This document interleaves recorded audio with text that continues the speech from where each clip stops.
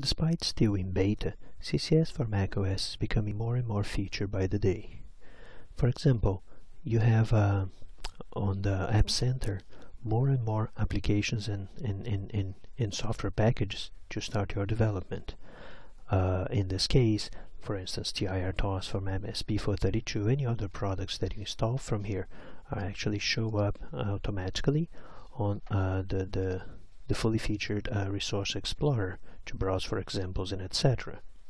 However, at this point, one of the products that is not yet available on App Center is the MSPWare.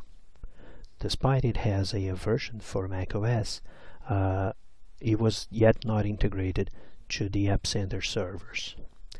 Therefore, to do this, you can go simply to a web browser and browse to this directory, to this URL, and once you get the software, you can download a standalone version of it.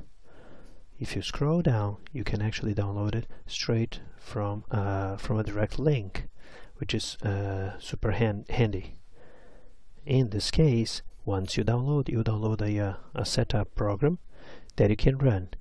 And the trick to make it automatically recognized by CCS is to choose the install directory carefully.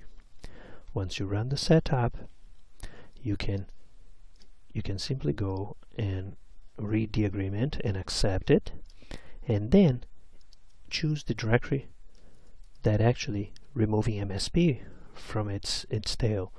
So you end up with applications/TI, or basically applications/whatever you installed your CCS.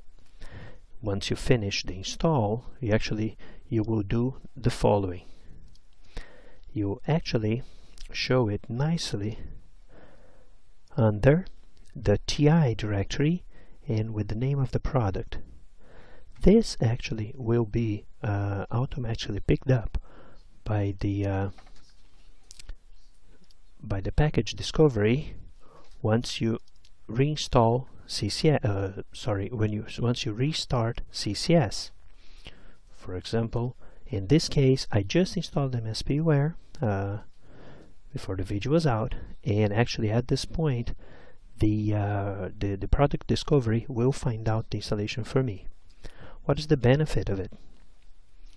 Is that once it actually gets picked up, you obviously restart it, and then the example code will nicely be shown on the TI Resource Explorer without any additional steps.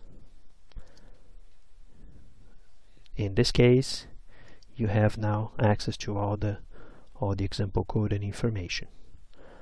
Always keep in mind that if you still want to install it in a different directory, you can always use from the Resource Explorer the Add button and then browse to the directory you want add that actually installed the software package.